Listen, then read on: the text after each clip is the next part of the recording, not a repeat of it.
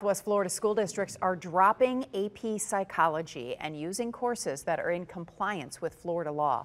This after the College Board announced Florida will not allow teaching of AP psychology because lessons on sexual orientation and gender identity are forbidden in the state. Wait News reporter Claire Galt joins us now in the studio. And Claire, what districts have made that change? Lois, Collier County Schools told me this afternoon the district is keeping the AP psychology class, but Lee County is not, and no word from Charlotte County.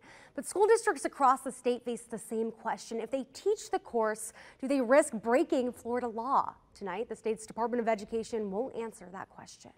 1 week before school starts, Lee County Schools is throwing out AP psychology altogether. Why? School board member Debbie Jordan told me the district fears teaching the class could be breaking the law. There's that fine line, is that violating the law because you might speak about a certain subject in a certain chapter. State law makes it a crime to teach students about gender identity and sexual orientation. That's why last Thursday, the College Board said in a statement, Florida, quote, effectively banned their AP psychology course, which features discussions on those topics. Friday, the DOE sent a letter to all superintendents saying AP psychology, quote, can be taught in its entirety in a manner that is age and developmentally appropriate. Jordan told me the district isn't willing to risk legal trouble, but at what cost? Even speaking to students who had that class and what they believe that they learned from that and what they gained from it, for them not to be able to to receive that,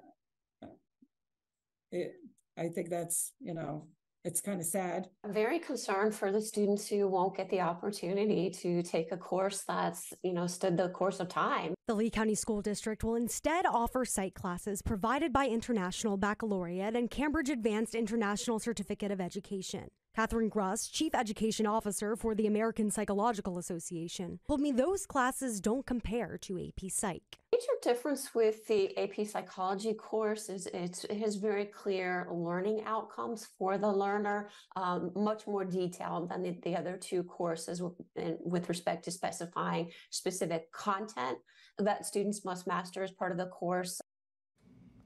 Now, while he did not say it's because of the confusion, a Collier County spokesperson did tell me the district will review syllabi from each AP psychology teacher and assist in creating lessons that will be in compliance with Florida law.